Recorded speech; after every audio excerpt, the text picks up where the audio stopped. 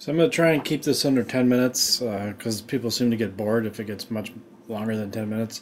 So I'm going to go over everything pretty quick. This is just basically to give you an idea of what exactly is on a motherboard. So what we have here is just a generic Intel LGA 775 motherboard. It's a little bit higher end, so some of the specifications are a little bit better. But typically this is what you'd see when you're buying or looking at a motherboard. Again, this is just an LGA 775 motherboard. Nothing special about it. But like I said before, typically most of the features on this board you'll find pretty much anywhere else when you're looking for another motherboard. When we move down to the right side of the board, there's 6 serial ATA or Sata ports on the board. This is where you connect your hard drives or your CD-ROM or DVD-ROM drives. This board has 6 of them, the red one being E serial ATA, which is kind of designated for hooking up external drives.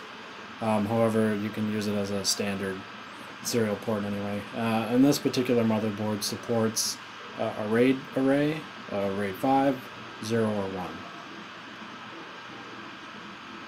As we move over a little bit more, these pin configurations are for USB. Most cases come with some ribbon cable that you just can plug into these pins, and then you could use the front panel USB or maybe some extra USB ports on the system.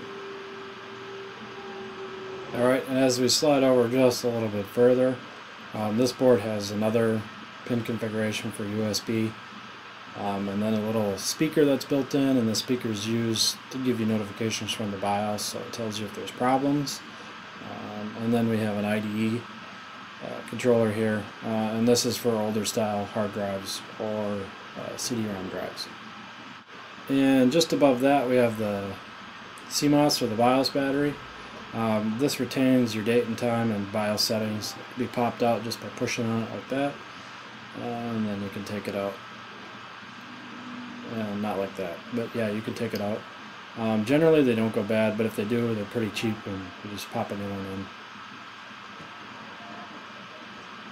in. Back next to the serial ATA ports, there's a jumper, and this jumper works in conjunction with your battery and your BIOS, and you can pull it off and then jump it to the other pins and then put it back, and then what that does is reset your BIOS back to the default settings. Okay, so moving back to where we were, these ports are for Firewire, works the same as a USB, and then the pins next to it are the actual HD audio that you can hook up, and then the other pins on the yellow here are for the regular audio, and some system boards come with headphone jacks or speaker jacks in the front of your case, or extra ones in the back. The next slot we're looking at here is a Pci Slot. It is older and pretty much being outdated because it is slower. But you can still get sound cards, video cards, network cards are common to hook up to this port. But like I mentioned, it is a legacy port, and since it is a slower speed, it is actually becoming more and more out of date. So just to give you a reference what you can connect to this point, here I have a Wi-Fi adapter, and then it just plugs right into the slot, and it pretty much looks just like this. So just above that we have Pci Express 1X, and these are typically used for the same thing as the older Pci slot are used for. Some expansion for USB, Firewire, things like that. Not used as much either. This next slot's a 16X Pci Express slot. This is typically used by graphics cards. Some motherboards will actually have more than one, so you could use multiple graphics cards in SLI mode. And then normally you can see they have a little latch on the end to lock the graphics card down due to the size, weight, and usually heat. And just off to the side of that one, there's Auxilary Power. This came about in the Pentium 4 days. It just provides extra power to the CPU. And that's a good thing to plug in when you're putting your system together, otherwise bad things happen. And usually pretty close to that, the power connector is the actual CPU socket. It has a little protective cover that just pops off, and then it has a latch on the side that you just unlatch. Open it up, flip up the top cover that holds the CPU down, and then that's where your CPU sits. And for illustration purposes, I actually have a 775 CPU here. You can see that the pins all line up with the back of the CPU. And then when we flip it over and take a look at the other side, the top of the CPU is actually notched out. There's little marks on the bottom and on the top of the CPU. And those are keyed in, so you really can't put it in backwards or upside down or anything like that. It really only goes in one way, and it just sits in there like that. You close the cover and relatch it, and then we'd hook up the heatsink again. But back next to our CPU, there's a 4-pin fan connector, and that's where we connect the actual fan from the heatsink to. It's a special connector. It has 4 connectors, monitors speed, controls the speed, and then power, of course. When we look back at the CPU socket, you'll notice there's 4 holes drilled off on the corners. And what those are for, those are where you connect the heatsink that comes with your CPU or an aftermarket one, and typically that's what they connect with. Some heatsinks will come with aftermarket parts, but this is a standard heatsink here that comes with the Intel processor. You can see that it has the little plastic brackets that snap into place on the holes on the motherboard.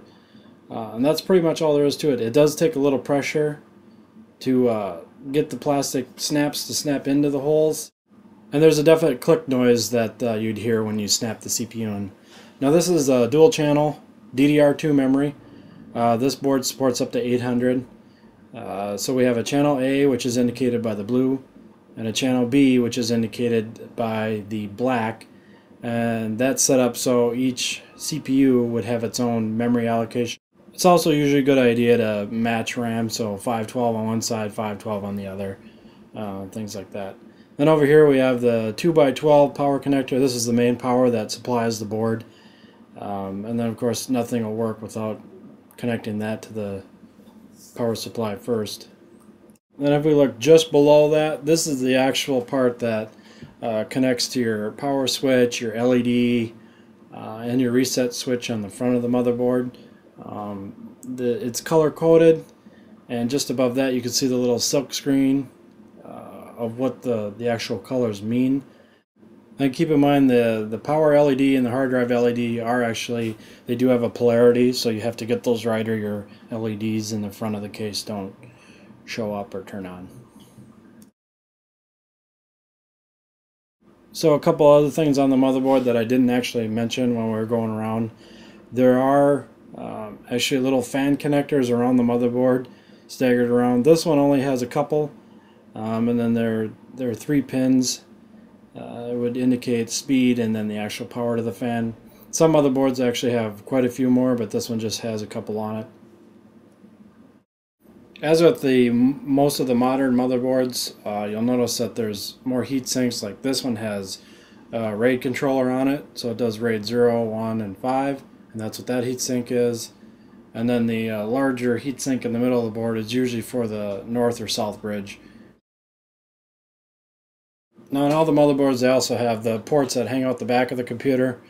And then this is where you connect most of your USB, keyboard, stuff like that. This particular model has onboard video and then DVI as well. A number of USB, Firewire, more USB, Ethernet, and then of course sound, recording, output, input.